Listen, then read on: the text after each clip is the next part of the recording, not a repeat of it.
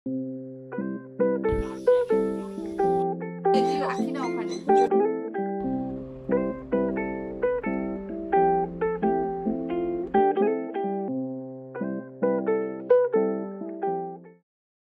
Viewers, তিলোত্তমাস ট্রাভেলে আপনাদের সকলকে স্বাগত জানাই।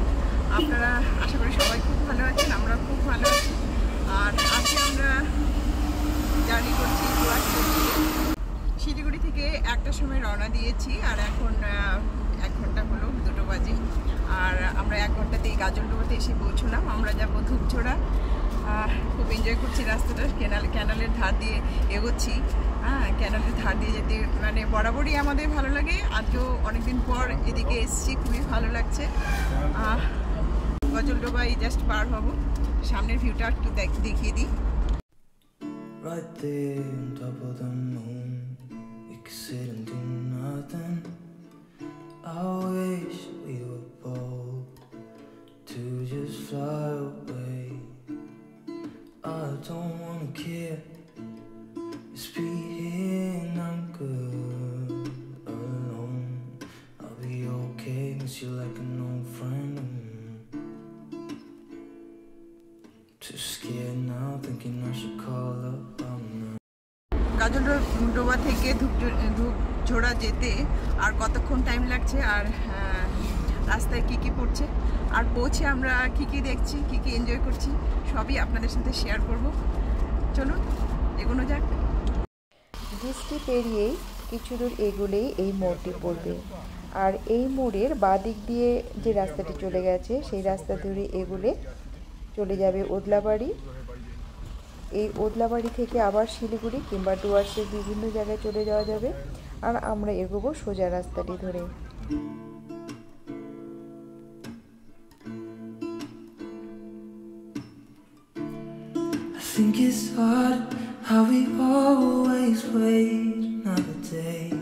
Welcome to Apalchand aqueduct.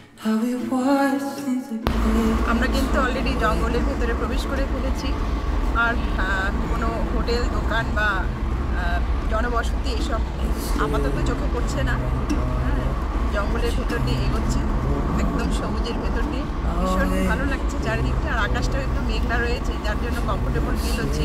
তাছাড়া এই সামারে যদি এই মানে রৌদ্রটা থাকতো তাহলে ততটা হয়তো মানে এনজয় করতাম, মানে সে ঘেমে নেই এনজয় করতাম আর কি।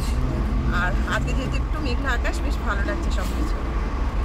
মাঝে মাঝে এরকম এক একটি মোড় পড়বে, রাস্তা নিয়ে কনফিউজড হয়ে পড়লে স্থানীয় লোকেদের জিজ্ঞেস করলে আর কোনো সমস্যা থাকবে না। এমন একটি সুন্দর প্রাকৃতিক চিত্রপটের ভেতর দিয়ে এগোচ্ছি, সেখানে নদী থাকবে না সেও কি সম্ভব? আর সেখানে একটি কংক্রিটের ব্রিজ আঁকা ছিল, আর বৃষ্টিতে যেই না উঠেছি বৃষ্টি বলল এই নদীটির নাম ধরলা নদী, আর আমরা এগোচ্ছি ধরলা নদীর উপর দিয়ে। বৃষ্টি পেরোতেই পৌঁছে গেলাম লাটাগুড়ি, আর লাটাগুড়ি পৌঁছেই দুপাশে প্রচুর সুন্দর সুন্দর রিসর্ট আমাদেরকে বলছে এখানেই থামো, এখানেও রয়েছে প্রচুর দেখার জায়গা। কিন্তু আমরা তো পারবো না, আমরা সোজা যাব দক্ষিণ ধূপজোড়া, কারণ সেখানে রয়েছে আমাদের রিসর্ট বুকিং করা। ঘন জঙ্গলের বুক চিরে এই রেলপথ কোথায় গেল বলো দেখি? লাটাগুড়ির সুন্দর সুন্দর রিসর্ট দেখতে দেখতে আমরা কিন্তু আরও ঘন জঙ্গলের ভিতরে প্রবেশ করলাম। আর এটা এখন আমরা গরুমারা সাউথ রেঞ্জে আছি। আর এই গরুমারা সাউথ রেঞ্জে এসে আমরা একটু দাঁড়ালাম, আর আমরা কারা কারা এসেছি, আমাদের যে টিম।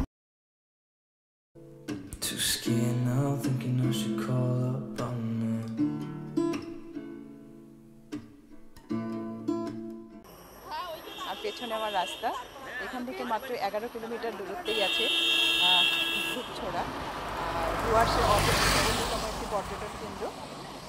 দেখি আর কতক্ষণ টাইম লাগে। চলুন, একটু ব্রেক নেওয়ার পর একটু রিফ্রেশ হলাম, আর আবার রওনা দিয়েছি। আর এখন পুরো ঘন জঙ্গলের ভেতর দিয়ে শুধু ঝিঝি পোকার ডাক। যখন দাঁড়িয়েছিলাম অনেক পাখির আওয়াজ পাওয়া যাচ্ছিল, খুব সুন্দর সুন্দর, দারুণ লাগছিল। আর এখন ঘন জঙ্গলের ভেতর দিয়ে যাচ্ছি, দেখুন সামনেটা শুধু। Right there on top of the moon, we could sit and do nothing. I wish we were bold too. আচ্ছা, এটা তো সুন্দর। আমরা তো অনেকটা পথ ওই ক্যানালের ধার দিয়ে এলাম। ক্যানালের ধার দিয়ে আস্তে আস্তে দারুণ, মানে খুবই ভালো লাগছিল। সেই রাস্তাটা তো সত্যিই সুন্দর। আর মাঝে মাঝে দেখছিলাম কি ওখানে অ্যাকুইডাক্ট লেখা আছে। অ্যাকুইডাক্ট ব্যাপারটা একটু বলো তো আমাকে। Aqueduct means it's a junction point of river and a canal. On the way of any river, if you meet any river, and on top of that, if any canal also, okay, it constructed through the river in a crisscross. The junction point between river and canal is geographically known as aqueduct. It actually নদী আর ক্যানেলের সংযোগস্থল, সেটাকে aqueduct বলা হয়। মানে canal যে আছে তার নিচ দিয়ে একটা নদী বয়ে গেছে, সেই নদীর উপরে আবার আর ক্যানাল তৈরি হয়েছে। ক্যানেলের ডাইরেকশন যেন চেঞ্জ না হয়, ওই জন্য ক্যানালটাকে উপর দিয়ে নিয়ে যাওয়া হয়েছে, নদীটাকে তার নিজের গতিপথকে অব্যাহত রাখা হয়েছে। এই সংযোগস্থলকে ইংরেজিতে অ্যাকুইডাক্ট বলা হয়।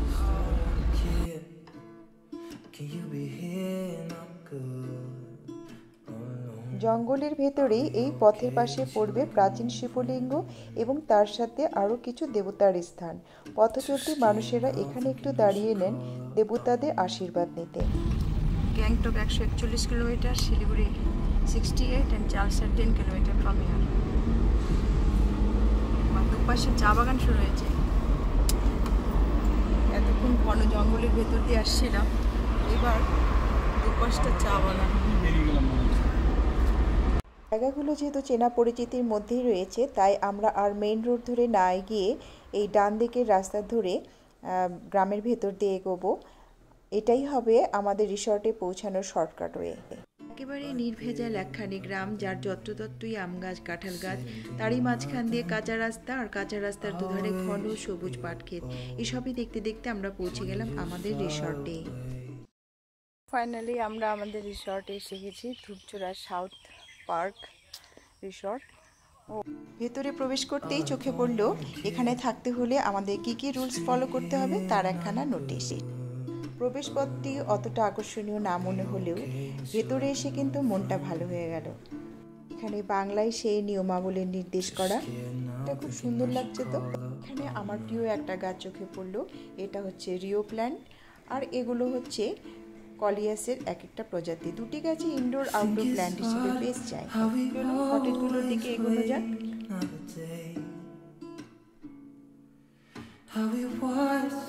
দেখো, আমরা নদীটির একদম কাছে চলে এসেছি।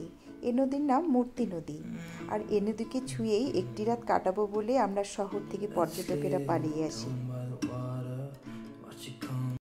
ছোট ছোট এমন অনেক কটেজ রয়েছে, আর ভাড়াটাও যথেষ্টই কম, বাজেটের মধ্যেই রয়েছে, পার ডে 2000। এই হলো আমাদের কটেজ, আর এখানে দুটো রুম রয়েছে। আরও একটা কটেজ আমরা নিয়েছি, আর এখন সবাই রিল্যাক্স মোডে আছি। ইনি হলেন চিরঞ্জিত বাবু, এখানকার কেয়ারটেকার। আমাদের রুম বুঝিয়ে দিয়ে এখন এখানকার সাইটসিইং সম্পর্কে আমাদের জানাচ্ছেন। ওনার ফোন নাম্বার আমি ডেসক্রিপশন বক্সে দিয়ে দেব। আর আমি পার্সোনালি জানতে চেয়েছিলাম এখানকার পাট গাছ সম্পর্কে, যেহেতু অনেক পাট ক্ষেত পেরিয়েই আমরা এই রিসর্টে এসে পৌঁছেছি। খাওয়া যায়, ভালো বিশেষটা ভালো লাগে না। ও, যে পাটটা খাওয়া যাবে, পাটের নামটা কি? ওটা হচ্ছে আপনার এটা তোষা পাটা, ওটা দেশি পাটা। ও, দেশি পাটা বলে। ওটার কি খায়, ঝোল না ভাজা? ঝোল ভাজা, যা খুশি সেটাই খেতে পারি। আমার পেছনে একটা খুব সুন্দর বসার জায়গা, আর আমি লোক সামলাতে পারছি না, আমি একটু গিয়ে বসি ওখানে, হ্যাঁ, তারপরে কথা বলছি। বাঁশের মাচাটা এত বড় যে এখানে শুয়েও থাকা যাবে, ইচ্ছে যদি হয় শুয়ে পড়ো, শুয়ে পড়ে নীলাকাশ দেখো, ভালোই লাগবে। এখান থেকে একটু দূরের ভিউটা দেখাই।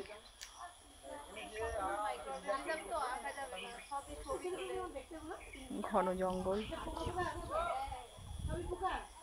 বর্ষা এখনো আসেনি, জন্য নদীটা ভরে ওঠেনি, তবে এর উপরেও একটা অদ্ভুত সৌন্দর্য। ড্রয়িং টিচার এখানে এসে ড্রয়িং শুরু করেছেন, তার স্টাডিংটা একটু দেখাচ্ছে। ইতিমধ্যে এতটা আঁকা হয়ে গেছে। আচ্ছা, আমি শেষে আরেকবার দেখাচ্ছি। হ্যাঁ, এই হচ্ছে আমাদের ড্রয়িং টিচার। জোনাকি চাষাপ করছে, আর তার মধ্যে আমি একটু কটেজটার ভিতরটা দেখিয়ে নিই। হ্যাঁ, ল্যাপটপে তাড়াতাড়ি টাইপিং হয়। এই হচ্ছে ভেতরটা, টিভি, এসি সব কিছুই আছে। বাহ, খুব সুন্দর, বেশ ভালো লাগছে। আর সব থেকে বেশি ভালো লাগছে নদীর একদম সাইডে, মানে ঘর থেকেই নদীটাকে এনজয় করা যায়। আচ্ছা, এই ইয়েটা আমি একটু এই অ্যাঙ্গেল থেকে এই দৃশ্যটা দেখাচ্ছি। আর বিমানদা যে ছবিটা আঁকলেন, এটা হচ্ছে এই যে। আর একটা বিশেষ জিনিস দেখাচ্ছি, হঠাৎ করে আমাদের এখানে হাতি দেখা যাচ্ছে নদীটার অনেক দূরে, দেখি আমি নিতে পারছি কিনা। এই যে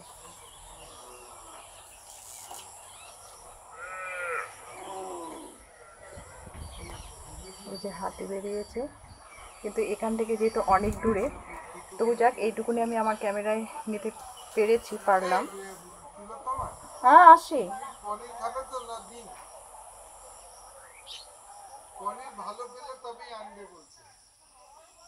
নদীর ধারে আমাদের কটেজ, আর কটেজের বারান্দায় বসে আমরা অনেকক্ষণ টাইম কাটালাম।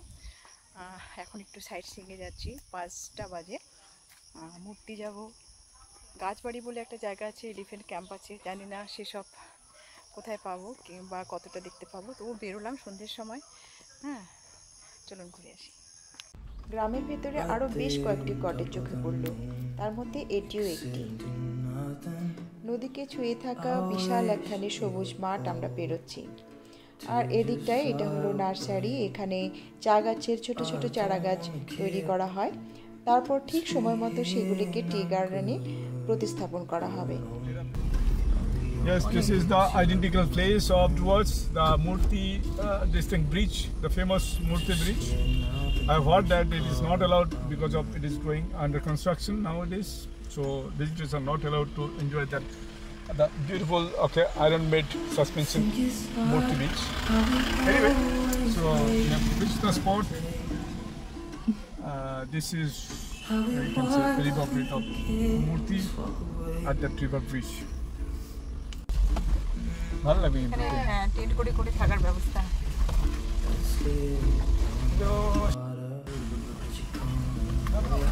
কত টুরিস্ট বাবা, কটেজ।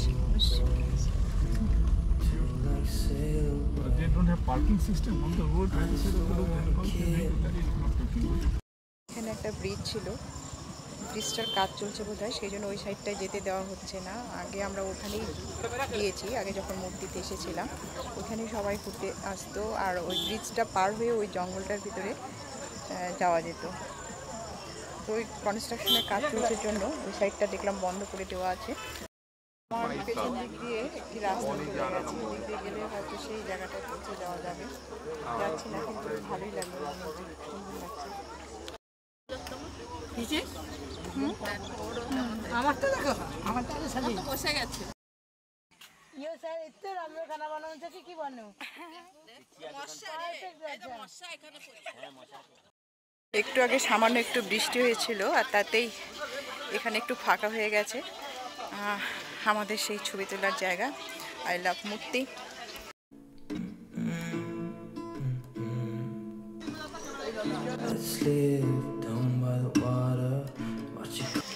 ভীষণই ভালো লাগছে, মানে এইরকম একটা পরিবেশে সন্ধ্যেটা কাটানো মানে দারুণ ব্যাপার। সন্ধির আকাশ, আর আকাশকে ছুঁয়ে গরুমারা জঙ্গলের এক প্রান্ত, সেই জঙ্গলকে ছুঁয়ে বয়ে চলেছে নদী, আর নদীকে ছুঁয়ে বিস্তীর্ণ সবুজ মাঠ, তারই মাঝখানে এক চিতা আগুন, সেই আগুন থেকে উপরে ওঠা ধোঁয়া যেন আকাশ ছুঁতে যায়। সন্ধে হয়ে আসছে, আর এই দিকে আমার এই পাশে চা বাগান, এই সবুজ চা বাগানের ভেতর দিয়ে আমরা এখন যাচ্ছি গাছবাড়ি, যেখান থেকে এলিফ্যান্ট রাইডিংটা করা হয়। তো চলুন দেখি সন্ধ্যেবেলা সেখানে কেমন লাগছে দেখতে। এই রিসর্টটা দেখুন, চা বাগানের ঠিক মাঝখানে। এখানে তো এটা গরুমারা এলিফ্যান্ট ক্যাম্প লেখা আছে, এটাই গাছবাড়ি।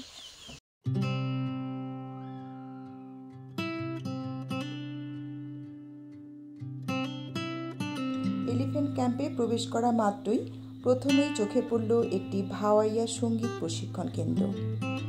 তার সাথে জুড়ে রয়েছে একটি মঞ্চ, যেখানে মাঝে মাঝেই মঞ্চস্থ হয় নানান ধরনের অনুষ্ঠান, যার মূল আকর্ষণ স্থানীয় আদিবাসীদের নৃত্য পরিবেশনা, যারা ইতিমধ্যেই সেজেগুজে বাইরে অপেক্ষা করছেন। গরুমারা ন্যাশনাল পার্কের অভ্যন্তরে বেশ কয়েকটি সরকারি রিসর্ট রয়েছে, তাদের মধ্যে ধূপঝোড়ার এই গরুমারা এলিফ্যান্ট ক্যাম্পটি অন্যতম। এর আরও একখানা নাম রয়েছে, নাম তার গাছবাড়ি। এটি হচ্ছে সেই গাছবাড়ি বা ট্রি হাউস। ডুয়ার্সে এটি একমাত্র ফরেস্ট রিসর্ট যেখানে ট্রি হাউসে থাকবার ব্যবস্থা রয়েছে। এই ক্যাম্পের ভিতরে মূর্তি নদীর তীরেই রয়েছে পিলখানা, অর্থাৎ গরুমারা জাতীয় উদ্যানের হাতির আস্তাবল, আর এর কারণে এর নাম হয়েছে এলিফ্যান্ট ক্যাম্প। সরকারি জব করে এরা, হাতি। আমাদের সরকারি স্টাফের যদি একটা কিছু হয়ে যায় না, গভর্নমেন্ট দেখবেন, এদের একটা কিছু হয়ে গেলে গভর্নমেন্ট সাথে সাথে চলে আসবে। এই চিতাটা আসে না? হ্যাঁ স্যার আসে। আরে বাবা, এদের রিটায়ারমেন্ট আছে? হ্যাঁ 60 বছর। ওনাদের কাছে শুনছিলাম হাতিদের সকালবেলা বাইরে নিয়ে যাওয়া হয়, সেখানে তারা বাইরেই জঙ্গলের ভেতরে খায়, আর বিকেলবেলা নানান ধরনের শস্য ভিজিয়ে নরম করে ঘাসের মধ্যে বেঁধে বেঁধে তাদের খেতে দেওয়া হয়। প্রত্যেকটা হাতির জন্য প্রায় 1 কুইন্টাল খাবার লাগে প্রতিদিন।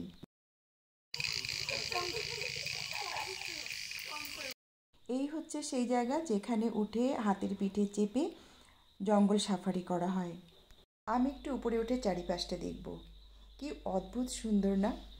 এই ট্রি হাউস বা গাছবাড়ি সহ এখানে মোট 7টি কটেজ রয়েছে।